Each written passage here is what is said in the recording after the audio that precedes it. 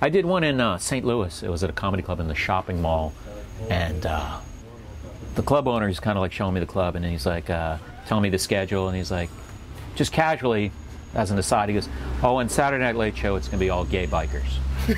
and I was like, "Oh yeah, that's a good one." Just as an aside. Yeah, just like it's like you could try harder next time if you're going to come up with something, because he just kind of threw it out there. And it's Saturday Late Show's gay bikers. Okay, good, nice one. That's funny. It's a funny attempt at a joke. And then anyway, of course, cut to Saturday Late Show. I look out at the line, and it was just like, you know, an open call for the village people or something. It was just like 300 full-on leather bikers lined up in the middle of a mall in St. Louis. And they were a great audience. And it was just like, God, I should... Oh, that actually was a good audience? Yeah, they were super... I mean, it was really fun. It's just crazy to look out. Yeah, into the crowd and just see of gay bikers. Gay bears. Just yeah, just like...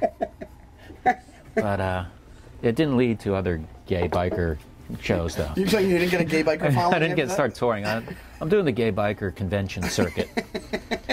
Whenever there's a gay biker convention, right, yeah. I'm their go-to comic. You're going to be the gay biker comic. They're just going to love you. You're going to be like their Barbara Streisand. That's what you're going to be like. That's crazy.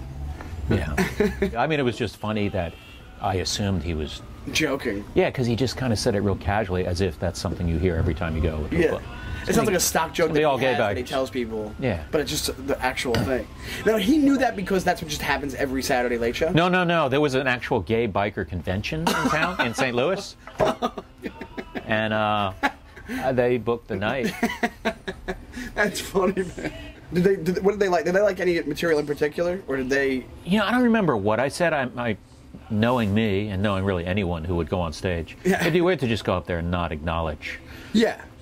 So you were, yeah. But I pretty much, I think, just did my non-gay biker act. And, you stayed away from your gay biker jokes that you had. Yeah. And it was fun. It was just kind of, it was extra fun just because it was such a crazy situation. Right. Just to look out. I mean, just the audience usually just kind of always looks the same.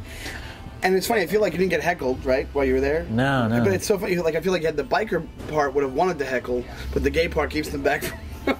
Also, I was like polite I biker. was unaware that the gay biker movement was so big. It was just like there's conventions. Like, I didn't think that all gay bikers in the world could fill a comedy club.